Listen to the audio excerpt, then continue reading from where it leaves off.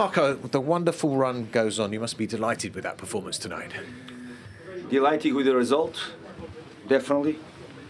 Pleased with the first half. Second half was not at our best level. And this is really the good thing that we can take as a group.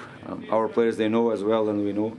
Even second half, if you didn't perform at our best level, and we didn't definitely, we were able to win a football match against a top side, even if they are in a bad run. Definitely, they are Chelsea, and I said yesterday that they are Chelsea, and everyone knows what that means. Top quality players, with a great manager. I have to say, in this moment, they are in a bad run. I have to say that. And of course, it was a tough game for us. The first half was really good. We didn't start really well the game. We took some time to adjust. They started the game with the three at the back, with the moves from Mount and John Felix created some problems for us between the lines and that half space runs. Always, we took some time to adjust, but after we adjust, and I have to congratulate the players with maturity, we adjusted in that moment. And after you balanced the game, I think first half was balanced. They had chances, we had chances as well.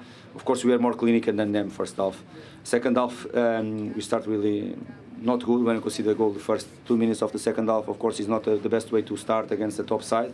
Of course, gave the boost to them to start to control, and after came the red card. And of course, it was our obligation to try to win the game, and we did it. Was that the turning point, the red card? I mean, no argument about the card, but was that a pivotal point? So it's important when you play against 10, of course, because that I said that it was our obligation to go and try to win the football match. From the bench, we changed it with TC and Darryl Wilson in that moment. We knew that Tom Carney will give us much more things in our offensive part, much more creativity as well, and to give a bit more calmness for our team on the ball as well. And he did it. He's doing always so far this season. And of course, come the goal, great cross from Andreas. Important goal for Carlos Vinicius as well. It was really important for him. I think he deserves this moment because it's always really tough to be in the shadow of a top scorer like a beast like Mitrovic and all what he's doing for his football club. Of course, it's always tough for the other striker that is in his football club. He needs time to adapt. Sometimes just play 10 minutes, 15 minutes. Of course, with more time, he's improving as well. And I think he deserves. It was an important moment for him and for our fans. I have to say that last 20 years, of course, the superiority from Chelsea in this type of games is being huge.